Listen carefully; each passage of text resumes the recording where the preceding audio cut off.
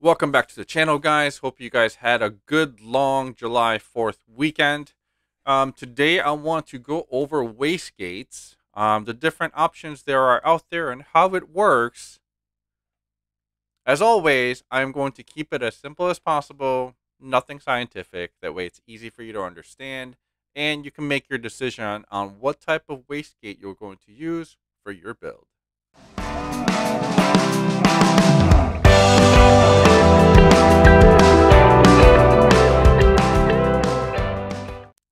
Before we go any further, please like and subscribe and click that notification bell if you haven't done so yet. That way you're notified every time a new video is uploaded. All right, so wastegate can be divided into two big categories. There's going to be internal and then there's external.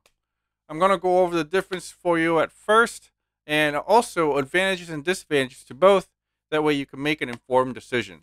Let's get started. All right, so I'm going to start off with the internal wastegate. So 99.9% of the turbocharged cars out there from factory will come with an internal wastegate. What does it mean to be an internal wastegate? Internal wastegate basically means you're going to have an actuator like this. All right, this is what they call a wastegate actuator. And on the exhaust side of your turbo, so this side of your turbo, when we look at it from the back, it looks like this. It has a little flapper right here. Wastegate flapper, and then the wastegate arm, the wastegate actuator arm, so which is this part, hooks onto this. So if you look at this picture, so this is how the wastegate actuator is hooked up. And as the name suggests, this actuates under boost and moves and it opens the flap and then closes the flap depending on what type of boost you're running.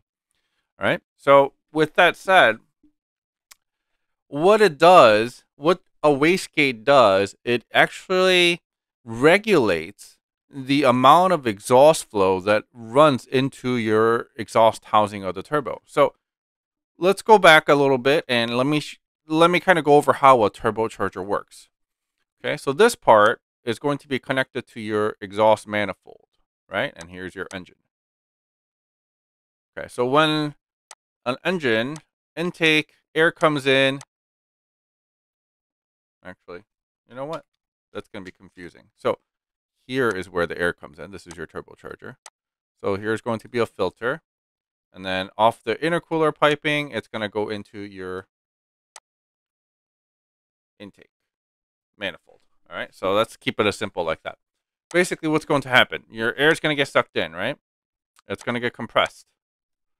And then it's going to go in through your intercooler piping to your engine. You're going to have combustion.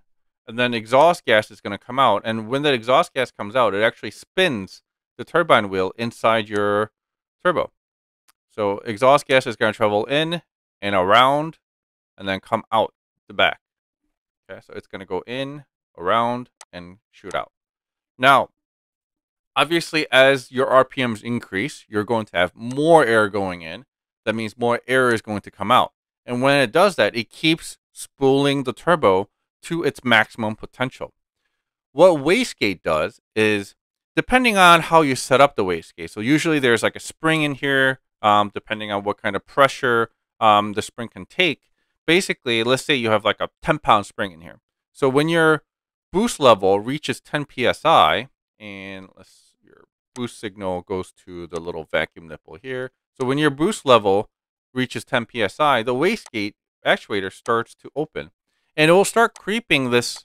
It will start creeping this little valve open, and when it does that, instead of having 100% of the exhaust flow going through, you now are bleeding 10, 20, 30, 40, 50, 60, 70% of the exhaust flow, so that it doesn't spin the turbine wheel as fast as it should, which regulates the amount of boost that's made, because then the turbine wheel isn't spinning so quickly to a point where it's not boosting 30, 40 psi anymore. It's boosting 10 psi. So that's how that works. It's a very simple concept. By regulating the amount of exhaust flow that goes through the exhaust chamber or the exhaust housing of the turbocharger, it regulates the amount of boost it creates on the intake side. All right, you get that, right? So with that said, why do internal wastegates exist. The biggest reason wastegates exist is because it's compact, right? It sits right next to the turbo. There's no additional piping that's needed, no additional plumbing that's needed, and it can regulate lower boost very easily. So you're looking at, 13, 14, maybe 20 psi depending on the car, and it can regulate those pressures fairly easily with an internal wastegate without having too much issue. So OEMs like to use this setup a lot.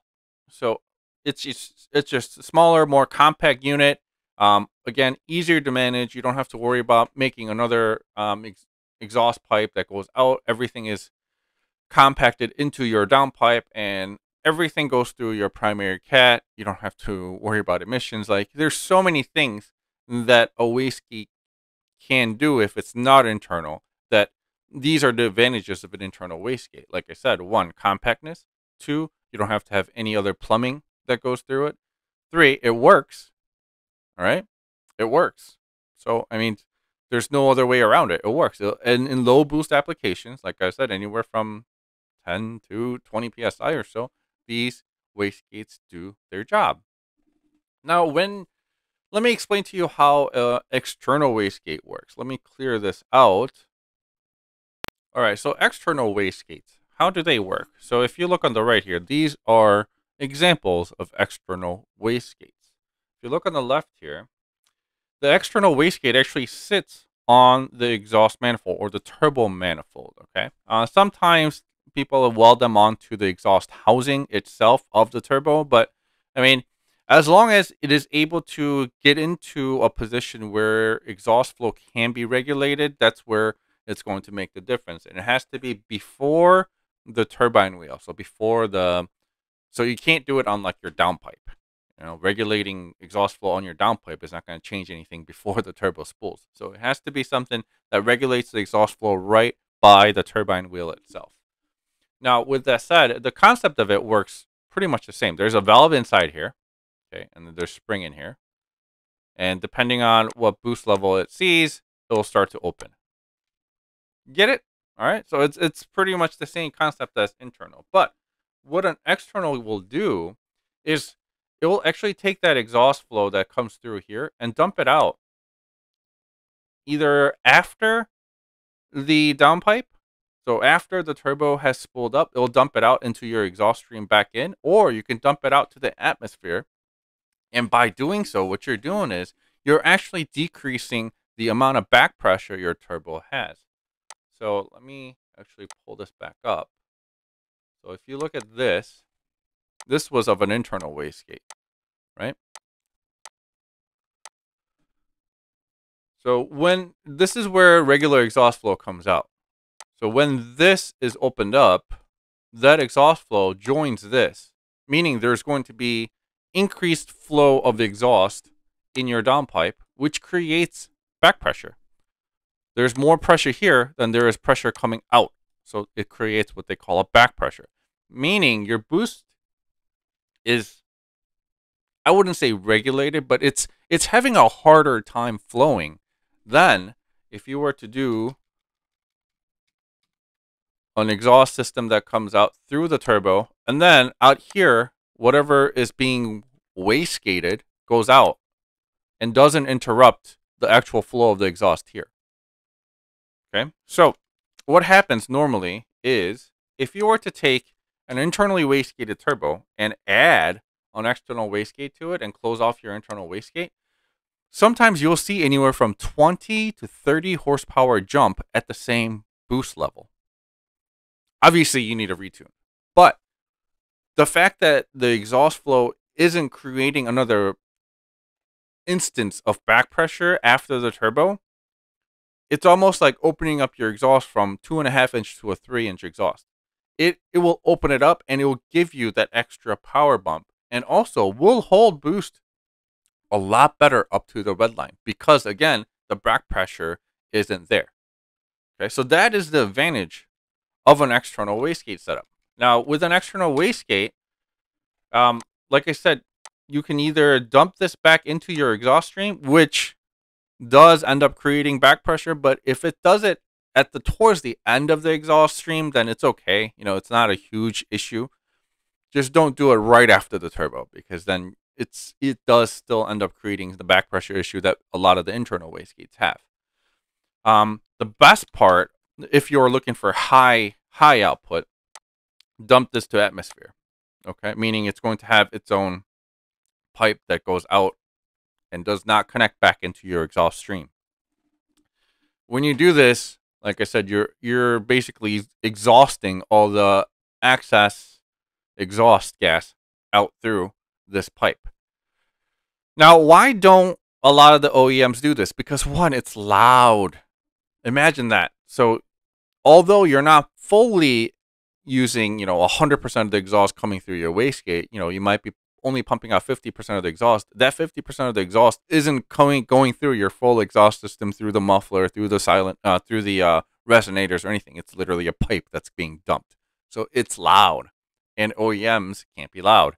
And two, usually these piping is piped in after the primary catalytic converter, which comes right off the turbo, meaning it will be unfiltered or uncatalytic converted exhaust, so it won't pass emissions. Like EPA is a big no-no on that. And three, it's bulky. It's huge. Look how big this is. And again, you need to have additional piping. So that's why OEMs don't use it. But for aftermarket turbo systems, where you're trying to get the maximum horsepower, external wastegate is definitely a way to go if you have the room. Okay. So as an example, remember how I said turbos with internal wastegates that upgrade to external wastegates normally see around 20 or 30 horsepower bump. So on a Genesis coupe, since that's one of our biggest clienteles, I'm going to make that example. On a Genesis coupe BK2, so 2013-14 Genesis coupe, it comes with an electronic wastegate, internal wastegate, twin scroll turbo. Like it's really nice the way it comes. And what a lot of people will do is they'll do a stuffed turbo upgrade on these. Stuffed turbo meaning they changed out the turbine wheel inside and the compressor wheel, and to make sure they fit the biggest wheel inside the housing. And by doing so, they usually get 20-30 horsepower out of it. But if you were to take the stock turbo itself, not upgrade anything, just weld shut the OEM wastegate flapper, and then add an external wastegate like this onto the stock manifold, you'll gain 30 horsepower right there. So the turbo itself is basically able to flow more, almost like a stuffed turbo, by just changing the wastegate. Now imagine if you added this wastegate to a stuffed turbo. You're going to see even bigger gains. All right, so wastegate makes a huge difference when it comes to turbocharging your car. And it's not only for regulating boost, but it's to make sure that it reduces the amount of back pressure you have, and also allows your turbo to be at its full potential instead of at its partial potential because of the back pressure an internal wastegate causes. Okay, so I hope that helps you out understand how internal wastegate and external wastegates work. External wastegates usually are going to shine in higher power applications. So anything over 20 psi. So if you're looking at like 25, 30 psi applications, internal wastegates just not going to handle that. That's when you want to really go onto the external wastegates. And even in low boost applications, external wastegates still do have their advantages of not creating back pressure.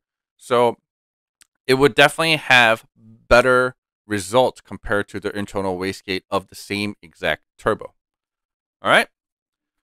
So yeah, I hope that helps you out. As always, like and subscribe if you haven't done so yet, and I will see you on the next one.